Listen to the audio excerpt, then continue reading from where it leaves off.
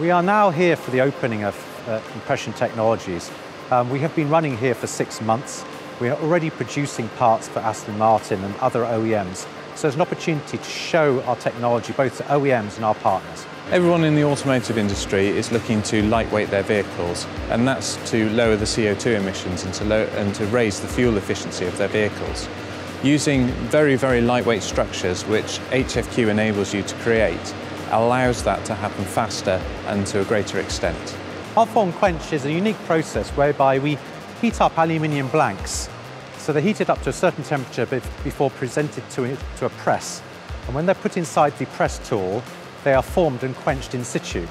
And that enables you to achieve a level of formability which is impossible using other techniques. So it's very important that we develop technology for aluminium that enables it to compete with steel in an affordable way.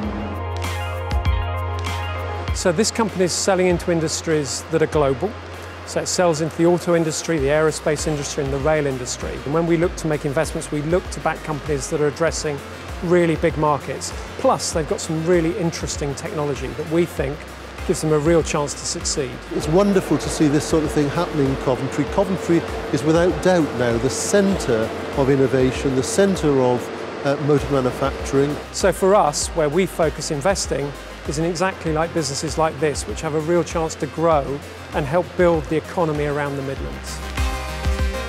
With Mercia, they've been involved since 2014.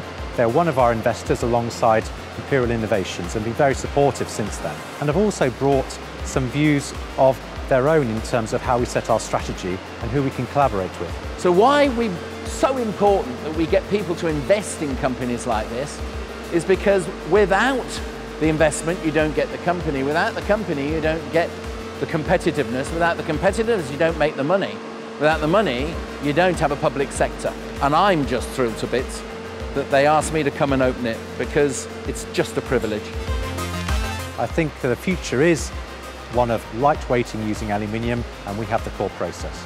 There are some major brands like Aston Martin already using the technology, but the chance to move into some of the volume manufacturers is really there. And I hope over the next 2 to 3 years we'll see this place really buzzing.